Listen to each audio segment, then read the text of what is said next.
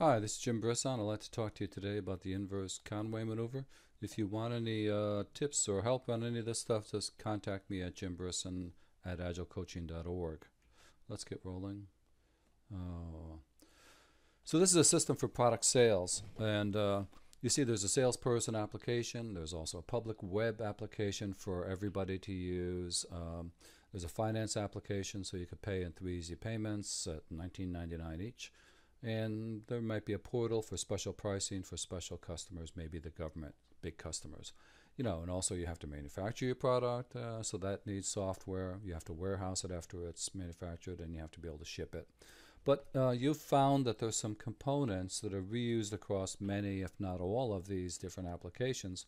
So your organization has put these components into a separate section of the organization, and the catalog, pricing, search, cart. There's a variety of components that are in here that have separate teams, and the team structure follows this.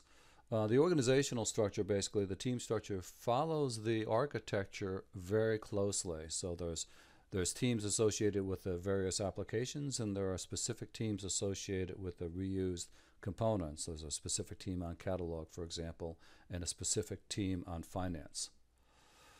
Now, here's what happens with this kind of an organizational structure. It seems like a good idea. Let's look at dependencies and what happens with dependencies. So there's a salesperson app. It's dependent upon a change in the cart. So the salesperson app people talk to cart people and say, we need a change. And cart people say, if we do that, then we're going to need to change the pricing. So the salesperson app people say, we don't care about your problems. We just need this from you. So a separate meeting is held from cart to pricing with pricing. The pricing people give you a similar story saying, we're dependent upon the catalog. So there's a cascade of dependencies that happen here. There's a cascade of meetings that happened. And by the way, the catalog says, well, it's gonna take us a couple of weeks to finish this. Pricing says, well, it's going to take us 4 weeks to finish our piece. Then the cart says, well, it's going to take us 2 weeks. So now we're talking about, about 8 weeks delay before the salesperson app actually gets their requirement satisfied from the cart. So there's lots of meetings happening, and there's lots of delays that are happening. So, what else happens? There's another dependency comes up. Finance says, we need a change in pricing. Pricing says, well, we need a change from catalog for that. Finance says, I don't care about your problems. So 2 meetings happen. Again, similar story. There's a delay. It's going to take 6 weeks before finance sees anything. Similar for the public web application. They need to change the search. Search needs to change some catalog. So here's what happens, right? Catalog is working on a variety of things, and they have no idea who the user is. They have no idea what the requirement was that started all of this.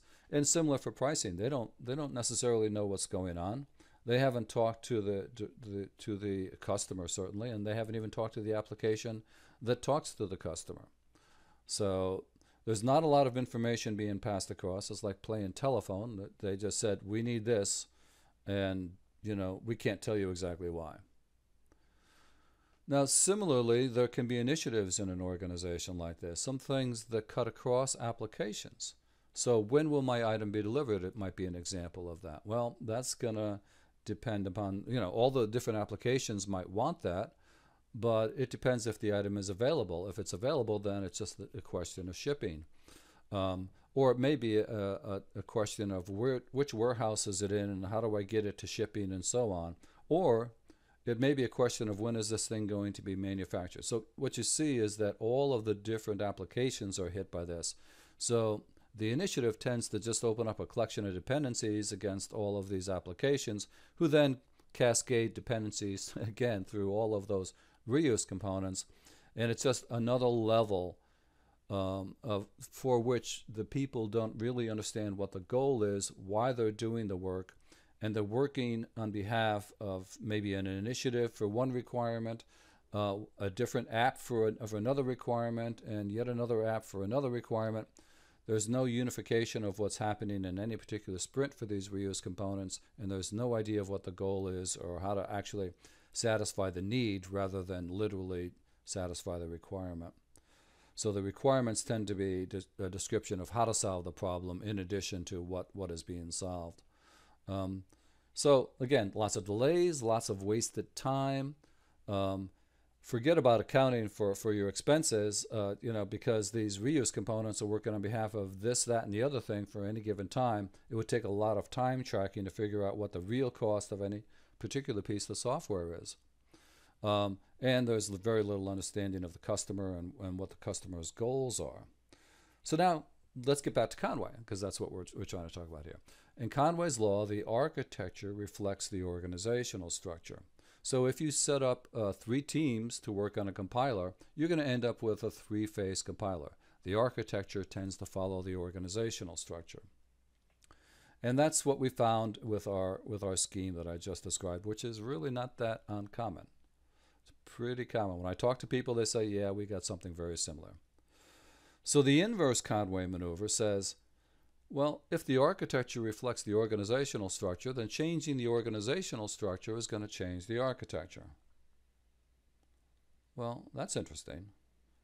But the architecture is probably not going to change overnight. You can change the organizational structure, but that architecture is probably, wrapped pretty tight into the organizational memory, and there are domain experts and lots of reasons why the architecture is just not going to change overnight, and I believe that's going to be the case.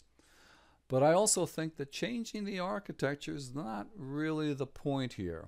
It's not the interesting point. The bigger point is that you can make the organizational structure work regardless of the architecture. That don't think that the organizational structure has to follow the architecture. You can change your organizational structure to better reflect the issue that you want to address. For example, minimizing dependencies and all that extra overhead work that comes with it. But by the way, the architecture will eventually change as a result. So what you could set up is some nice organizational structure that has cross-functional teams that are also cross-domain teams. For example, for the web application, you might have teams that are solving a collection of the vertical problem, and you not only have developers and testers so that you satisfy that cross-functional aspect, but you also have cross-domain teams. So you have representatives from the cart and pricing and catalog on the team so that you can solve a whole collection of problems without dependencies, because all of the work is within the team. So when you get a requirement for this web app, you have the people on the team to satisfy it. There's no outside dependencies, there's no negotiation, there's no need for project managers, there's no extra set of meetings, and there's no cascading of sprints trying to get these dependencies satisfied.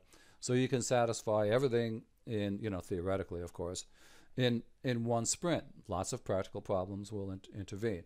However, this is probably a much better structure for minimizing the dependencies, minimizing that wasteful extra work, maximizing the understanding of what the real goal is here, and so maximizing the understanding of the customer, so you're going to get better quality delivery of function that better matches the requirements of that customer.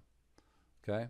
So you can, the inverse Conway maneuver says, well, if you rearrange the organizational structure, you're going to change the architecture. But what's really cool is that you should consider yourself liberated from matching the organizational structure to the architecture and come up with a better organizational structure that's going to minimize your dependencies and your overhead. Okay? So I'm Jim Brisson. Thanks for watching, and let me know if you need any help with any of this stuff. Thanks. Bye.